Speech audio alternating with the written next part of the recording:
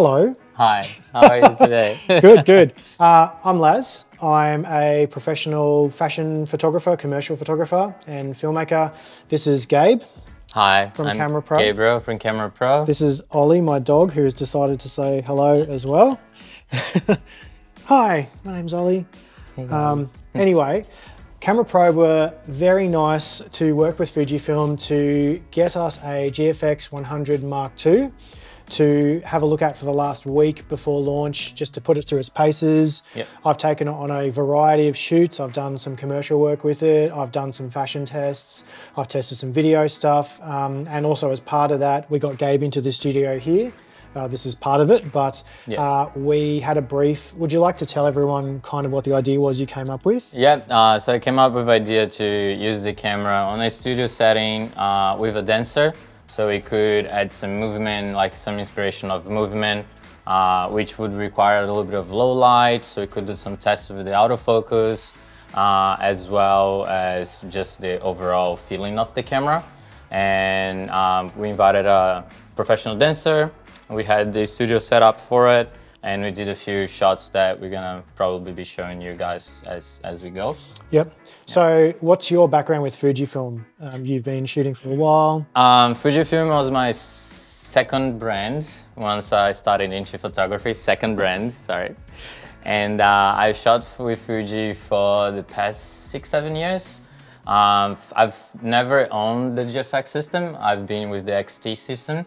Love it. Have you shot with GFX before? I have shot with GFX before. I have shot with the 100S. I have shot with the 50R. And the 100S, I even tested it in some pretty weird conditions that I would say that are not what GFXs are made for. And it still did quite impressively well. But yeah, the Mark II, it impressed me quite a bit. I'm not gonna lie about that. So let's, before you give it I'm away, getting too excited. Let's talk about what your expectations were. So you've shot, I shoot with the GFX 100S as a daily driver, I guess, that's my main camera. So I had expectations, I guess, of, I know what it's like to shoot with the GFX 100S every day. And then obviously you comes from the XT system, but you've shot with the GFX as well. So what did you think when you heard of like a GFX 100 Mark II?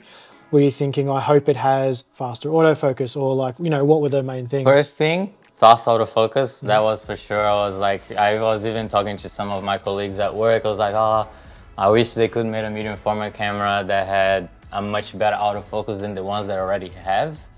And that was one of my top priorities there. The handling of the camera is one that I kind of like, but Fujifilm has always been really good towards that. I feel like they do pay a lot of attention in certain details like quality of EVF, the actual ergonomics of the camera, which we already been seeing with the LCD screens on top since the XH1, you know. So that was one of the other things.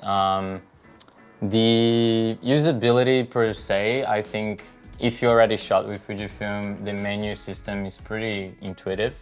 I have no problems with it, and I felt that that was something that I was expecting to be the same, and it was. Same, feels the same, looks the same. So those autofocus was probably one of my high priorities there. Color, I've always think that they try to keep the color pattern that they have, and they did, which is great. I love that color, and yeah. How about yourself? What do you were expecting the most? I was the same. I kind of really love shooting GFX. I probably use it for what most people don't. You know, I shoot a lot of fashion work, but a lot of location shooting with it. I just love the whole process of shooting slower. So I came from another vendor, you know, had great autofocus, all these things.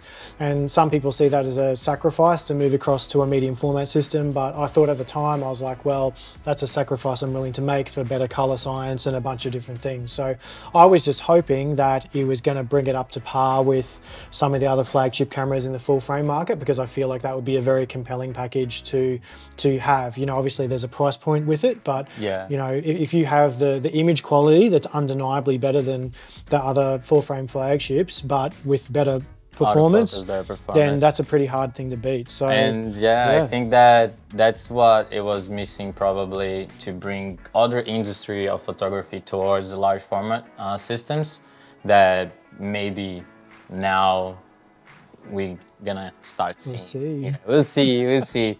So, I mean, I know you were really impressed. So just to give people context, this was the studio we shot in.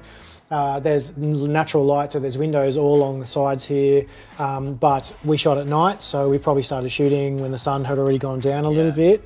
And we basically had the idea of, Gabe wanted to shoot some kind of long exposure using a mixture of continuous and rear curtain flash, just to be really specific as what we were trying to do. We'll put some examples up on the screen as we're talking, but I guess the thing that we both freaked out about, there were two main things.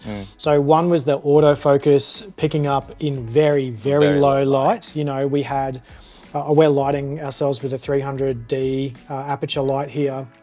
That was on 1%. Yeah. So it was completely pitch black. It was on 1%, and it was on her body. I don't think it was on her face. Yeah, it was around her body, not on her face. Her face was almost like, I would say 2.5 stops under exposed. If not more, maybe. Not more. It was just literally a shadow, and it was still picking up autofocus. Like the eye autofocus, spot on, it bang. Was very impressive. Yeah. And that's, you know, with the lens we were using was actually the new lens. I think we can talk about it now because this will be out after the NDA, but there's a brand new 55mm 1.7 lens, which is in its own right, very stellar, very, very magical lens, but I'll talk about that later.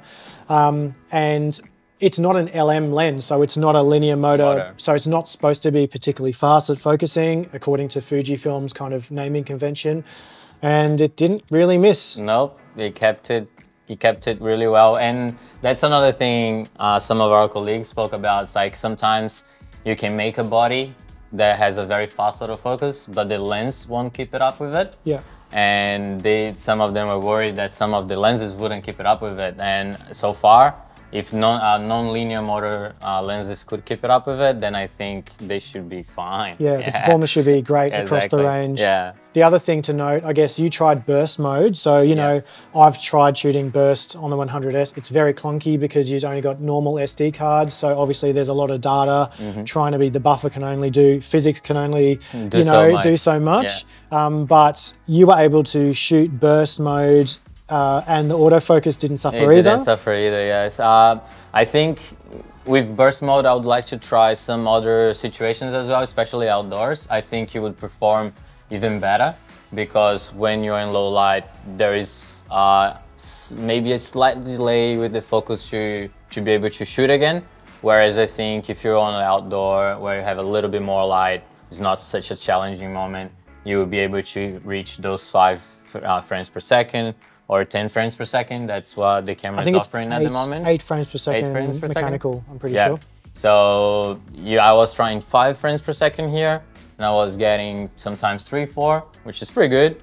But as again, we were shooting like very low light, very hard to maintain the focus. So the worst conditions, and it didn't really fail. It didn't fail. So I'm pretty sure that it's a pretty exciting camera for different genres now, I would say. Yeah. So what would you say to someone who's currently, I'll be as politically correct as I can, someone who, because both of us have shot other manufacturers, we've previously shot other vendors, someone who's sitting in the full frame land, you know, they're looking to take it to the next level, they're looking to look at a medium format. Do you think, in your opinion, is it a worthy rival now with the updates to a flagship camera full frame equivalent? Most definitely. In my opinion, medium format has a very unique look that 35 cannot do.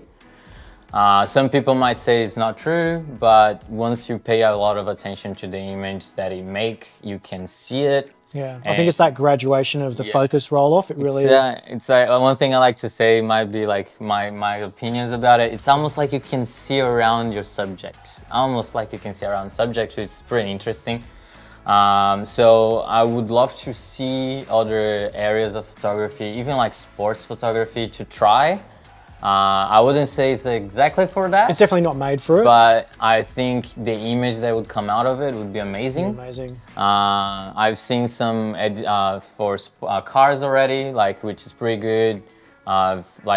Usually commercial big brands would be using that quite a bit. Yeah. But yeah, I think, yeah, it's a fantastic camera, and we can probably show a little bit more of our photo shoot and some of the images as well. Yeah. Yep. Well, yeah, thanks, mate. I think that's pretty much covered it. Yep. And yeah, I'm really thankful for the opportunity from CameraPro to take it for a spin. And I'm sure I'll definitely be one of the first to get the camera. Look, I'm lucky as well. I had my fun with it. It's an amazing camera, amazing design. I think once we be able to show you guys a little bit more of the camera, you see the details that we kind of talking about, especially in the body build. It's a very unique body build. Yeah. I haven't seen that before in traditional cameras. And feels great in the hands. Feels great in the hands. Yeah. There's a few elements of the grip that are very different than what we have now with on the market. Yeah. Even the quick buttons on the trigger as well. Yeah. There's three quick programmable buttons above the trigger, which is like groundbreaking. I don't know why other people haven't done it, but yeah, really, exactly. really cool. Yeah. Awesome. Sweet. Thank you for having me, Lars. No worries. Yeah. And we'll bring you more content about the GFX soon.